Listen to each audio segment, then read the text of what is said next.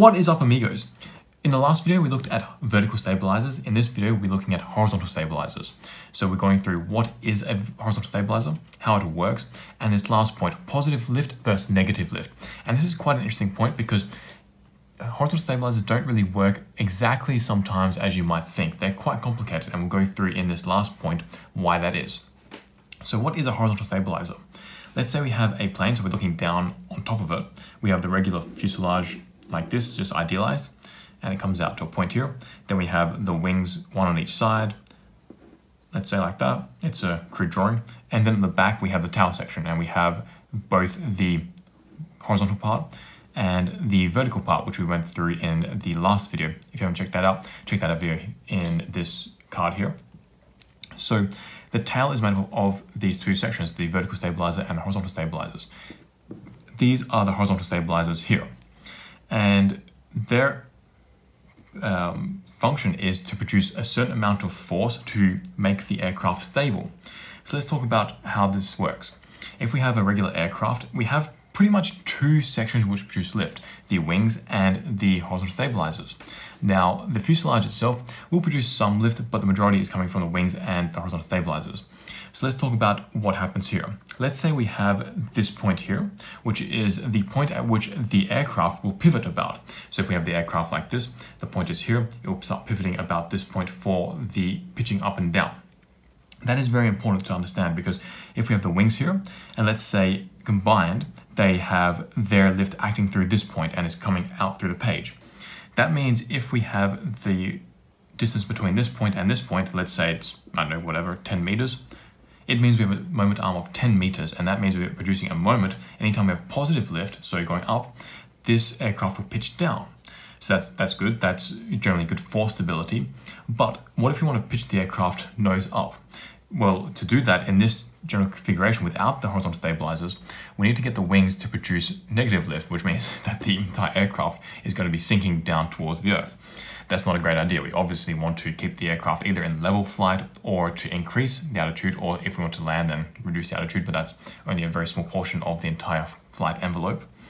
So to have this aircraft pitching up, we use the horizontal stabilizers, where we can either, if we have lifts being produced on each one of these, we can say we summate them and say it acts through this point here. And the moment arm from the point at which the aircraft pitches about and the resultant lifting force is quite big. So it might be 50 meters here, or whatever it is, depending on how big the airplane is. So that means we have a very big moment arm, and we only need a small amount of force to be able to counteract any negative pitching that we have. If we want to get the aircraft to pitch up, but these wings are pitching the aircraft down or whatever, we only need to produce a little bit of force here to restore that. So the horizontal stabilizers, if you look at their cross section, if we just cut through, they effectively are just airfoils.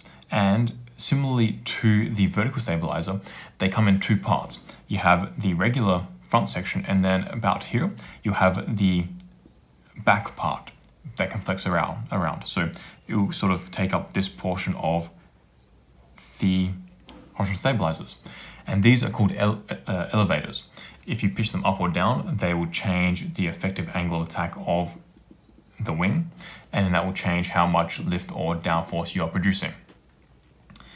So what about this positive lift versus negative lift? Coming back to this idea of stability with the aircraft, if we have the point at which the aircraft pitches about is ahead of the center, the lift resulting force from the wings, then to get this aircraft to nose up, we need to actually produce a negative lift on these horizontal stabilizers by pitching the elevators up at an angle.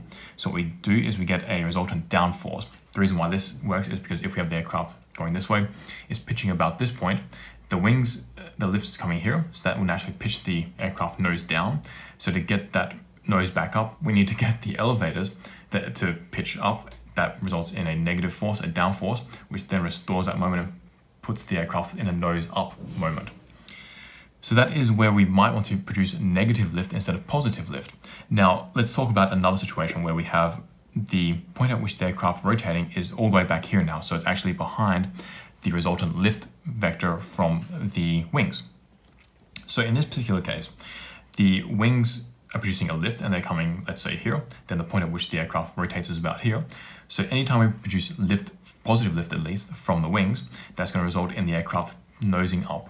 So if we want to nose this aircraft down a little bit, we then need to produce positive lift on the horizontal stabilizers by pitching the elevators down, and that restores the moment. So we have now a lift at this point, and we have a certain moment arm, and then now pitches the aircraft nose down. So that's where we have positive lift versus negative lift coming into play. And that's why a horizontal stabilizer doesn't really act exactly as we might expect a lot of the time, but it all makes sense once you think about the pitching moments and the distances between the point at which the aircraft pitches about and the resultant lift from the wings and then the resultant lift from the horizontal stabilizers. So that is the end of this video. If you liked it, make sure to like it. If you want to see more like this, click that subscribe button and check out the playlist that we have for other aero fundamental videos. And I'll see you next video. Peace, amigos.